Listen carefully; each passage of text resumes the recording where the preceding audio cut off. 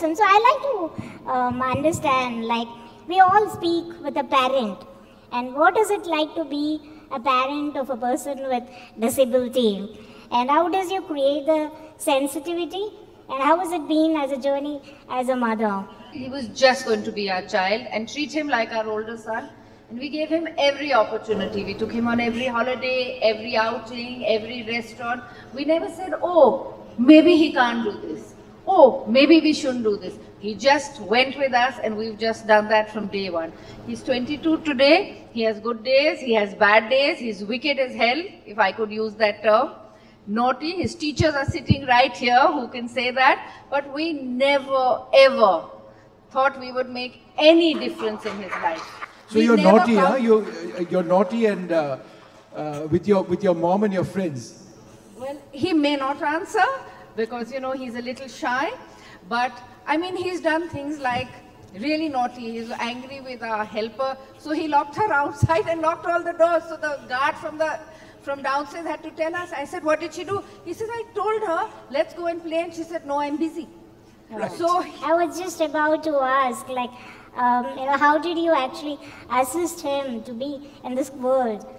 So we decided from the beginning, and we had a lot of family support, that we would do everything in our ability to help him. If it was early intervention, we were living overseas for 25 odd years, and we decided to come back when he turned 18, or just short of 18, because India was a country where we wanted to live. And he needed to come and be in touch with who he is. You know, we lived in the Middle East, we lived in Australia, all very well. Wonderful life, but he needed to come and understand this is his country, this is where he needs to live. And we then got introduced. We first thought we'd put him into Vasant Valley, he was too old, and we went to Pallavanjali, which is where Nikhil's now at the institute. And I can't tell you, it has transformed him. Yeah. He's become independent, he spends nights out, he goes on holidays, he does it all. He plays tennis, he swims, he gets disciplined like any other child.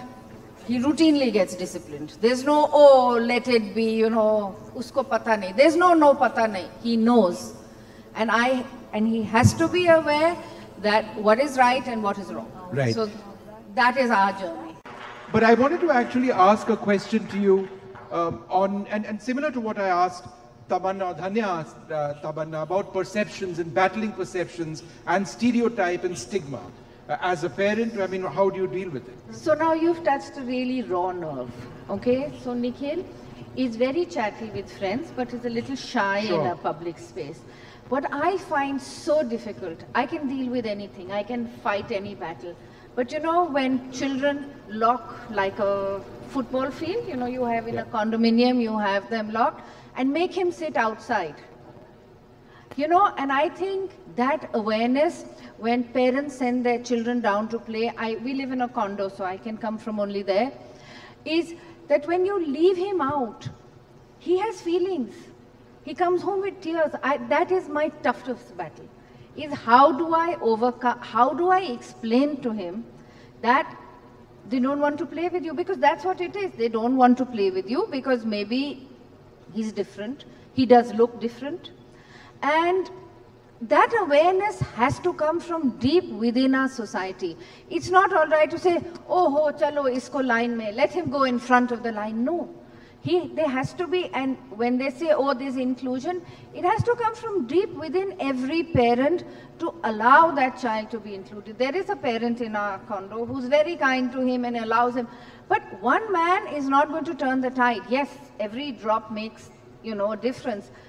Or they'll do things like, you know, throw stones at him and get him agitated. Anybody will get agitated if you're teased. It's not peculiar to him, it's to any child. And it's a constant battle. It's a constant battle. In fact, if I didn't have a network of friends, family, fellow parents who were there to calm me down, I don't know. I mean, one day I just decided that, you know, I just need to publish the kind of messages that are going around, like you need to keep out, you know, like if you have a dog who has rabies and who has to be kept out, that kind of message, I still have it. It's a reality check for me to realize that it's not all roses. The roses are there, like I know Mrs. Chona personally, she's family to me. She's always said, don't worry, you can fight this battle. You can fight every battle, but you can't fight when someone is being mean to your child. Yeah. And that, I think, is very hurtful for a parent.